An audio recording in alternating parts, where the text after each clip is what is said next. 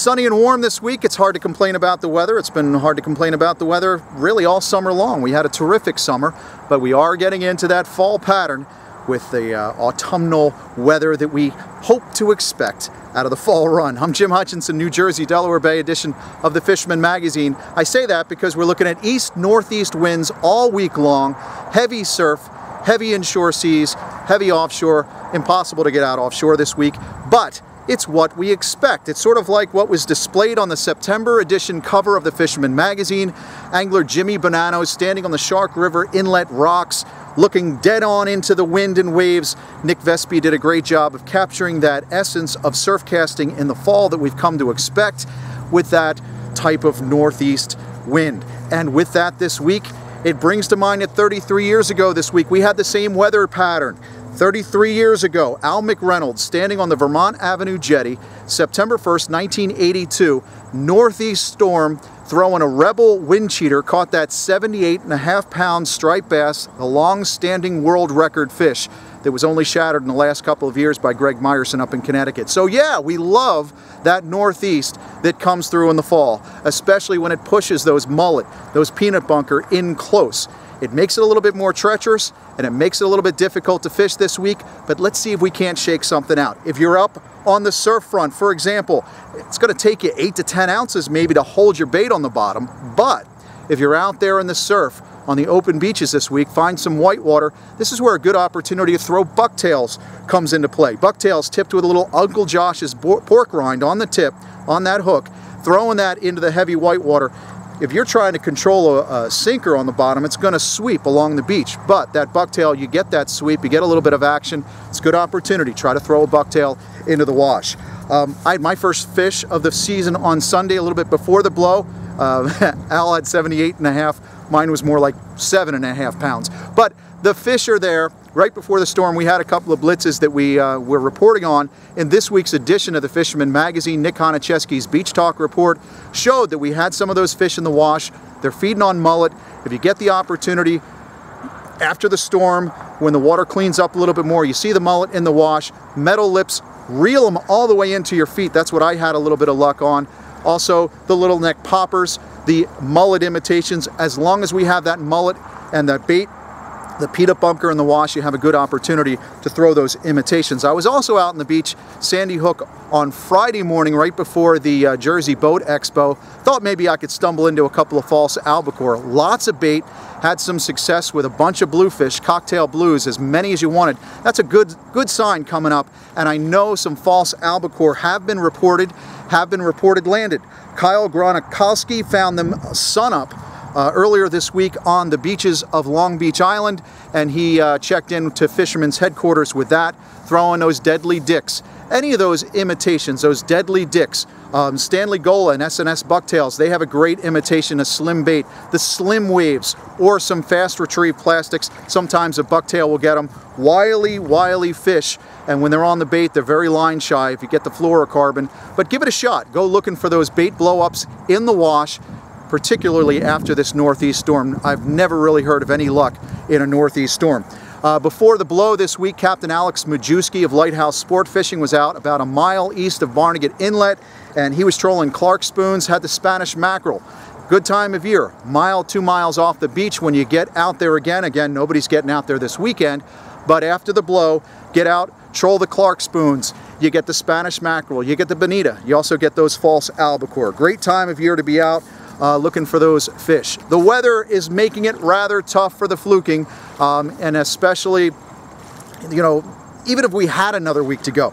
Our New Jersey fluke season comes to an end on September 26th, so I don't expect any more weigh-ins this week. But even if we did have another week, usually what happens is after a blow like this that we've got, the fish, those flukes, start to move towards the canyons and they go to their winter ground. So I think that even if we had another week, we wouldn't have much action. Paul Rossi was out just before the blow. He was out with Bruce Henderson, caught a 9-pounder in Sandy Hook Channel. We were hoping to find a couple of fish in there this week, but again, it's going to be real tough conditions. Now we can turn our attention to bluefish, though. We do have some good reports. We had a report of a 24-pounder last week. I talked to guys over the weekend who stopped to see us in Lakewood at the Boat Expo. They said they found fish in the upper teens and 20-pounders at the Shrewsbury Rocks. We had that same report this week in the Fisherman Magazine, and I expect, again, the eternal optimist I am, but I think we're going to have a good bluefish run along the fall beaches along the Jersey Shore. Linda DeVoli had a 9-pounder this week. She caught that at the south end of Brigantine, waded in at Riptide Bait and Tackle. The folks at Riptide actually reported during the blow this week, a couple of guys got out. One in particular was plugging up some stripers in that crazy water. So yeah, the fish are there, and this northeast wind bodes well for the rest of the season, and perhaps even this weekend too. Tuna were left biting before the blow. Tony Locantori of Denville was out on a Tuesday trip with the Jenny Lee.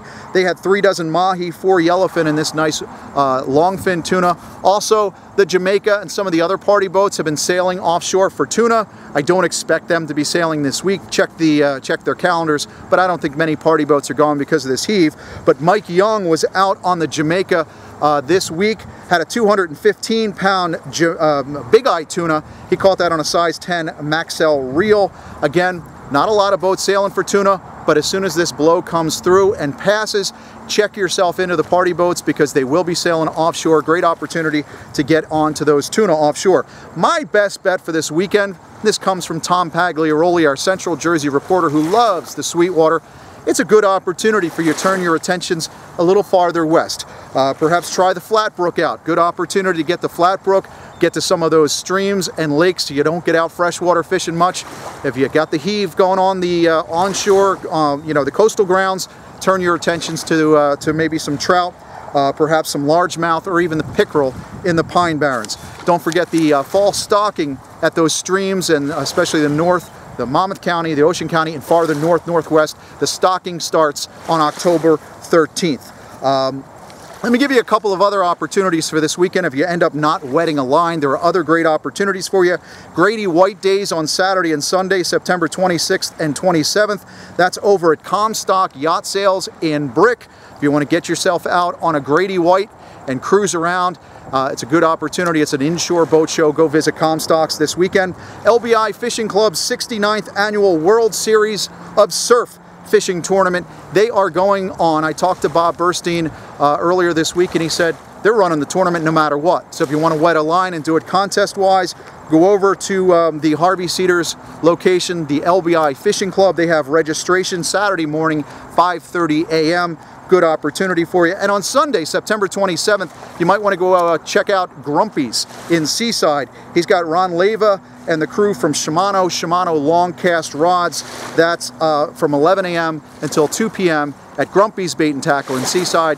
Look, east, northeast winds. A lot of boaters aren't going to turn their attention to going out and doing anything, but the surf is going to be alive, and we're anxious to find out what happens after this blow comes through. So catch them up this weekend, do the best you can, and enjoy yourself.